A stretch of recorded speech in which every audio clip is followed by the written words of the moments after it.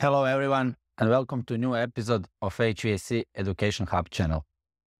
In this episode, we'll cover difference between R290 or propane and R32. As you know, European Union and F-gas regulations are going in direction with natural refrigerants, with a few years phase out of older refrigerants such as R32 or R410. Also, natural refrigerant as propane, R290. With this refrigerant, we can go on higher water outlet temperature. We'll explain how, but this refrigerant is flammable. So we need to take care that our area is safe and our possibility of refrigerant leakage is minimal. On Panasonic heat pump, Aquarea L generation, this refrigerant is stored in outdoor units, so whole refrigerant cycle is in outdoor units, and water connection is between outdoor and indoor unit. Also, additional safety measures such as PCB cover is different, and we have air refrigerant separator, so we ensure that our operation is safe.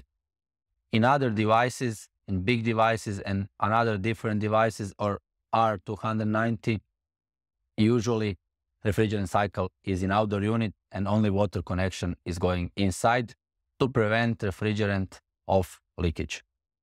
The main thing about R290 is that it is known to have very low GWP or global warming potential. It is around 3. It means natural refrigerant, not dangerous for our atmosphere. But if we compare it with R32, R32 is lower flammable refrigerant, grade A2L, and R290 is A3. It means higher flammability, so we need to take care that everything is safe when we are working with this refrigerant. What is the main advantage of propane in our heat pump system? It is critical point or critical condensation point. It means that highest temperature and pressure at which R290 can condense is 96 degrees Celsius and 43 bars. Also, latent heat of vaporization is around 425 kilojoule per kilogram. So on our diagram, logarithmic pH chart, on one axis we have pressure in bar, and on another axis we have specific enthalpy in kilojoule per kilogram. So how much kilojoule of energy per 1 kilogram of our mass we can have.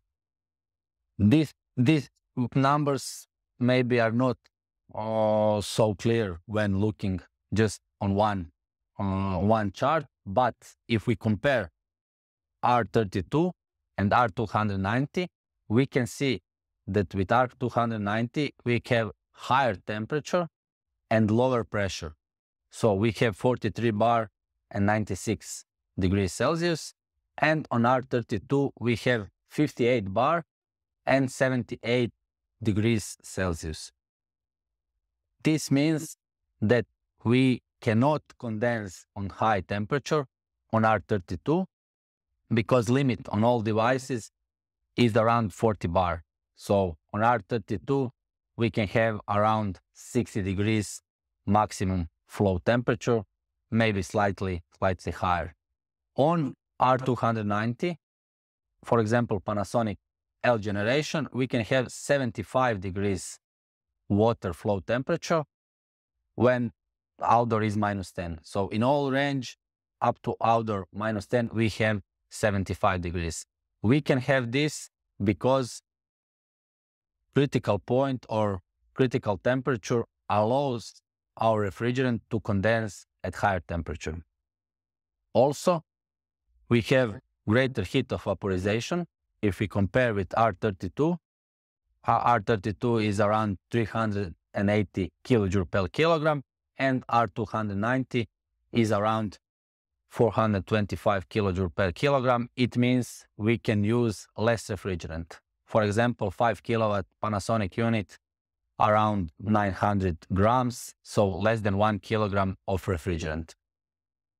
If we compare working conditions on 60 degrees condensing temperature, on R32, we are around 39 bar, so almost on limit when our high pressure switch will stop the unit. And on R290 and 60 degrees Celsius, we have only 21 bar. So very low operating pressure, safety, and we can have higher temperature. Also on evaporation side, on -10, we have 3.45 bar, and on R32, we have 5.83 bar on -10. So, conclusion, with higher critical temperature allows our refrigerant to condense at higher temperature. It means higher living water temperature. It means higher temperature in our house, in our radiators.